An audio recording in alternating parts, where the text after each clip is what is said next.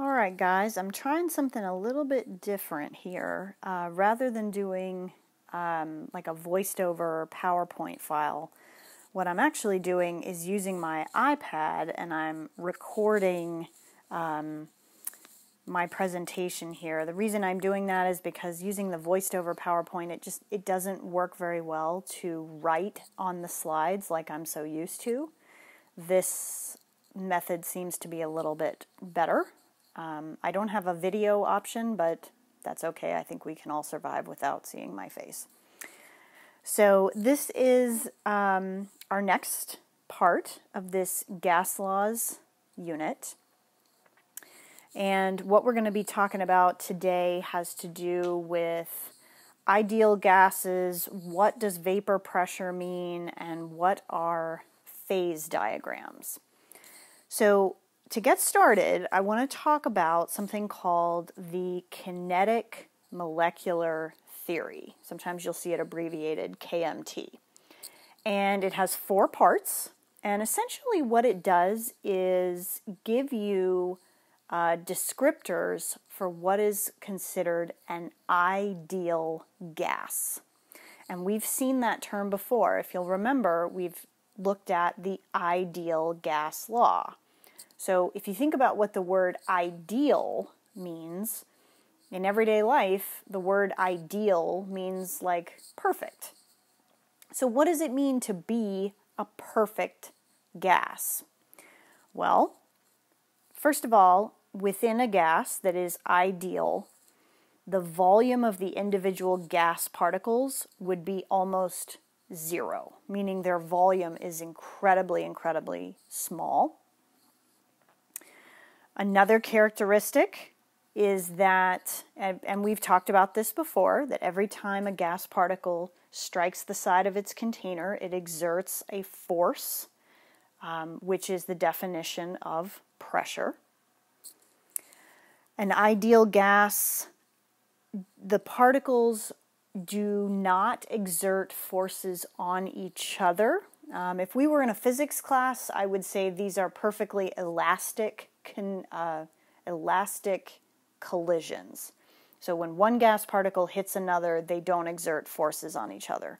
Real gases do exert small forces on each other, but in a perfect gas, that wouldn't be happening.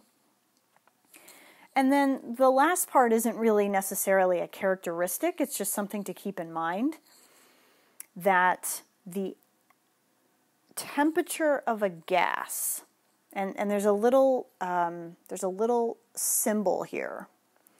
That symbol right there means is proportional to. So the temperature of a gas is proportional to the average kinetic energy of that gas. Kinetic energy, if you'll recall, is the energy of motion and movement. Okay, so these are the characteristics of a perfect gas. Okay, an ideal gas is a hypothetical substance. Okay, it's the ideal. So think of it as a limit. A real gas can approach ideal behavior but never quite reach it. It's kind of like in math, you talk about asymptotes. You know, your graph can approach the asymptote but will never actually reach it. So what are the best conditions we can get to make a real gas ideal? The best conditions we can get are at very low pressures and very high temperatures. And there's just this silly little way to remember that relationship or those conditions. If you can remember hot lips, you know, high temperature, low pressure, those are the most ideal conditions. If you have a real gas, that's the best you can get. That's the closest you can get a gas to approach ideal behavior. So even though real gases are not ideal, we're going to use things like the ideal gas law because it's close enough for our purposes. So let's get into what does the term vapor pressure mean. And before we can talk about that, we need to understand the concept of what is going on in a closed vial, like a closed flask, like what's in this picture. If you have a liquid in a closed flask, what's really going on in there? So let's review. The word vaporization means the process of a liquid changing into a gas. If you will recall, the opposite direction, the opposite process is called condensation. Okay? If you have a closed system with a liquid, there will be vapor particles in the space above it, just like we're seeing in this picture right here. Okay? Now, eventually, the rate at which the rate at which the liquid particles are changing into gaseous particles and vice versa, those rates will eventually be equal, and that's what we call being at equilibrium. Okay, so if you have a water bottle sitting out on your counter, even just at room temperature, that water bottle is at equilibrium. For every liquid water particle that converts into water vapor, one particle of water vapor will convert back into liquid form. That's at equilibrium. Okay, now, once you have equilibrium established, that vapor that is above that liquid has a pressure. And that's all vapor pressure is just the pressure of the gas that is above a liquid. What determines how much vapor pressure a vapor has is honestly determined by the strength of the intermolecular forces of the liquid. Now, that's a term we haven't used in a long time. Intermolecular forces. If you guys will remember, that's things like London dispersion forces, dipole-dipole attraction, hydrogen bonding, those things. And guys, if you think about it, if two liquid particles are held together very tightly through strong intermolecular forces, how likely is it that those liquid particles will be pulled apart and turned into vapor? Not very likely, because those liquid particles are held so tightly together. So if you think about it, as the strength of the intermolecular force between two liquid particles, as those forces get stronger, there will simply be less vapor above it. If there's less vapor, there will be less vapor pressure. Okay, so the stronger the intermolecular forces in the liquid, the lower the vapor pressure will be above it, simply because there just isn't as much vapor there. Okay, now there's a relationship here with temperature, which actually I'm going to come back to in just a second. Okay, let me highlight this word for you right here. This is a good vocabulary word that you should know, volatile. Okay, if a person is described as having a volatile personality, this is a person that's very reactive. Maybe they have a short temper, explosive personality. Well, volatile liquids, if you read this definition here, it says volatile liquids have high vapor pressures. So think about what that means. What kinds of liquids have high vapor pressures? If you look at this relationship right here, those must be liquids that have fairly weak intermolecular forces, and they do. So these are liquids that vaporize, evaporate very, very easily. Think about things in your everyday life.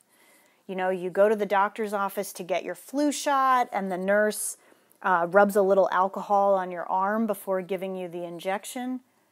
Alcohol is a volatile liquid. It evaporates very quickly. Those of you that regularly paint your nails, nail polish remover is primarily acetone. Acetone evaporates very quickly. It's also very volatile. Volatile liquids can be dangerous because they tend to be very flammable and sometimes even explosive. So we have to keep them in a special cabinet in our chemical storeroom. Okay, but I want you to know that vocabulary word, volatile. So let's talk about temperature. Okay, you have a graph in your notes that looks very similar to this one. Doesn't matter which one you look at. So if you look at the x-axis, temperature is on the x, vapor pressure in millimeters of mercury is on the y. Now, it does not matter which line you look at. Do you notice that for all of them, as temperature goes up, vapor pressure also goes up? And guys, that should make sense to you. Okay, if you increase the temperature of any liquid, it doesn't matter what it is, what happens to those particles? They move faster, they have more energy. Think about it.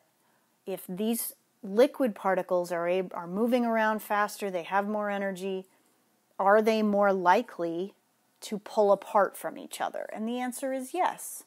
And that's what's required to turn liquid into gas. So if you're going to be able to create more gas, because it's hotter, then you're going to get a greater vapor pressure.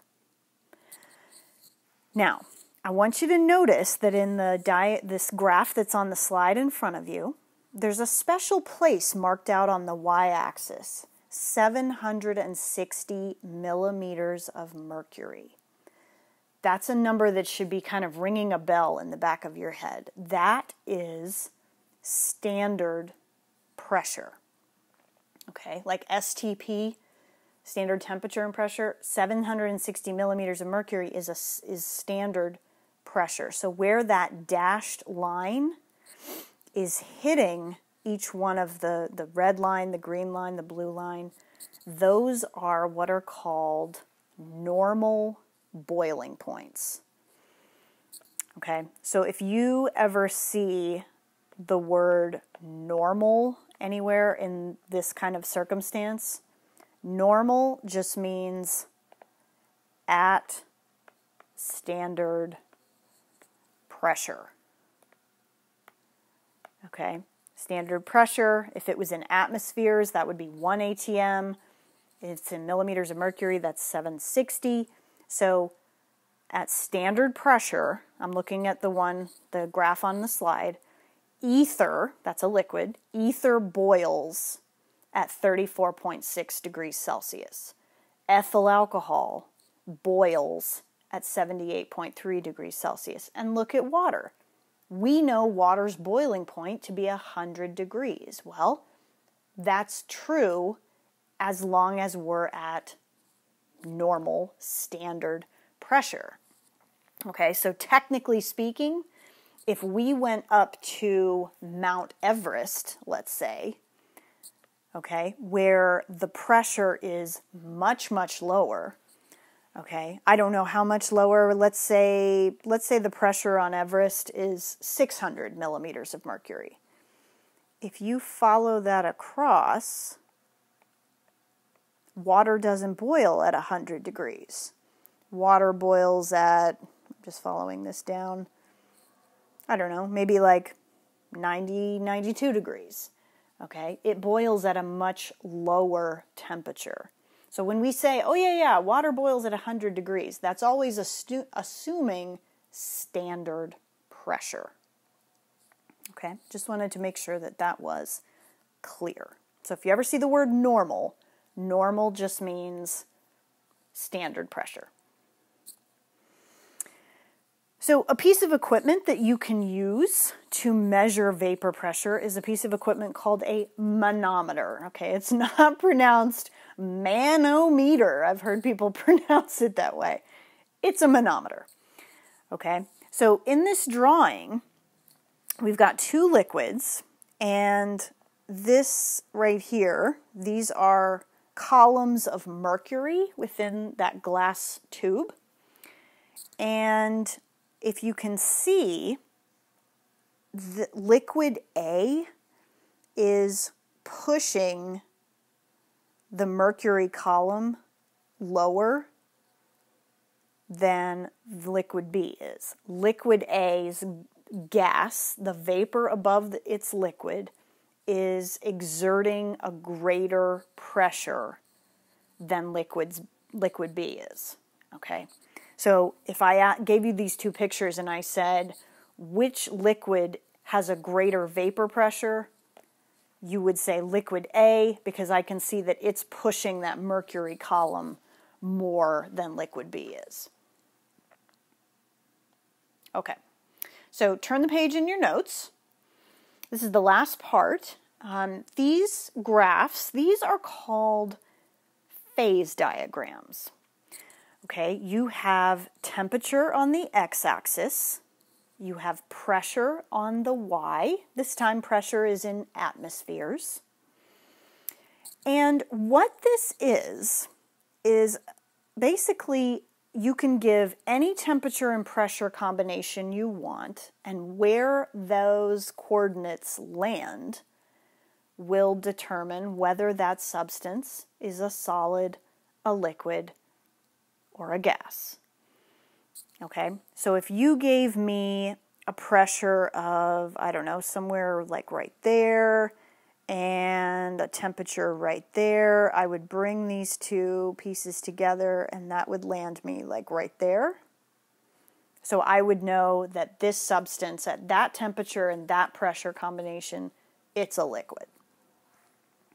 Okay. Couple of things to take note of. This point right in the middle, okay, where all three phases meet, that's called the triple point. That means, let's just use water if you like.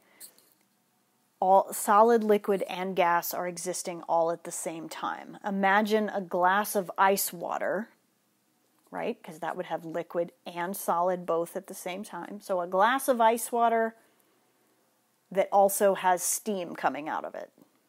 That's what that would look like, as strange as that is. Okay. Let me change color here. So everything along this border here, that would be all different melting points if you're going in that direction, or if you're thinking about it from this direction, all the different freezing points. Okay, everything along this border, these are different boiling points looking that way and different condensation points going that way. All right, let's see what you guys remember. This is between solid and gas. Do you remember the term that means to go from solid to gas? The word is sublimation. Gas to solid, that's the one no one ever remembers. That's deposition. Okay. Now, let me erase all of that. Okay. Now, here is, let me change color again. Here's standard pressure, 1 atmosphere. If you follow this dashed line across to where it hits that solid to liquid boundary and bring it down, 0 degrees Celsius is the normal melting point of water. So this is the phase diagram for water. If you follow this 1 atmosphere line across to this point and bring it down, that's the normal boiling point of water. Okay? You'll notice that at 1 atmosphere, that dashed line for 1 atmosphere does not ever cross the solid to gas boundary. It doesn't ever have a chance to cross that boundary. That's because ice doesn't sublime at standard pressure. Okay, so you're not going to be asked to draw these diagrams. Rather, you'd be asked simply to interpret them, to be given one and to answer questions about it. So there's this one, and then in your notes, look at the diagram just below it. It's the same one I have here. And look at the difference. I'm just going to sort of flip back and forth here. What's the main difference that you notice? They both have solid, liquid, and gas areas. They both have a triple point. What I'm hoping you notice is this line right here. Okay, on the graph at the top of your page, that line has a negative slope. This one in front of us clearly has a positive slope. Okay, I will tell you guys right now that most substances on Earth have diagrams that look like the one right in front of us right now. They have that solid to liquid boundary with a positive slope.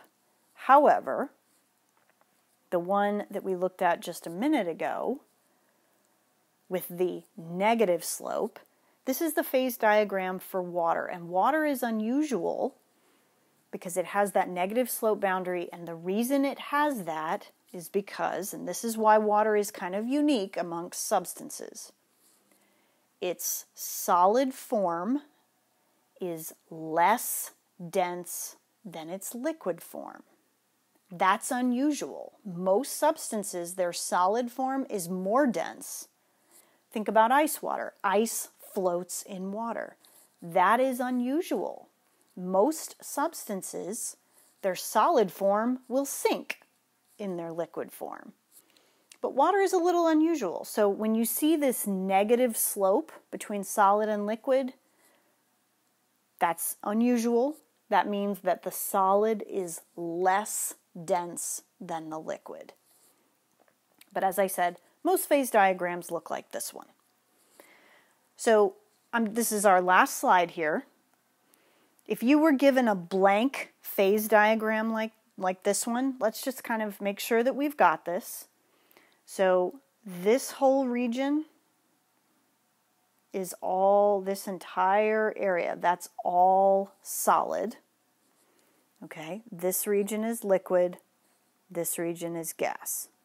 SLG, silly little girl. Okay, here's your triple point, right in the middle. Okay, this whole boundary, and let's see if I can highlight it.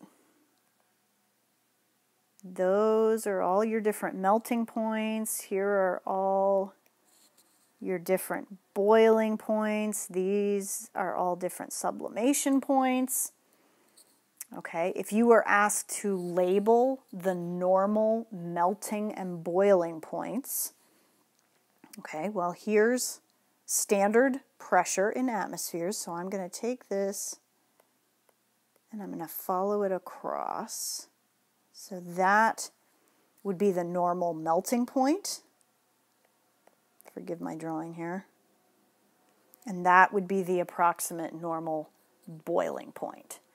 This substance does not have a normal sublimation point. It never crosses that boundary at standard pressure. Okay. The only other question I can imagine you being asked for something like this would be, based on this diagram, is the solid form more or less dense than the liquid? Based on the fact that this phase diagram has a positive slope between solid and liquid, I would say that the solid form is more dense than the liquid. So that is the end of today's lesson. Okay, you can now do the homework questions and check your answers. And I look forward to our next lesson. I hope you guys are doing well and you're not going crazy with boredom. So drop me an email if you ever just feel like, saying hello. Anyway, I will look forward to our next lesson. Bye, y'all.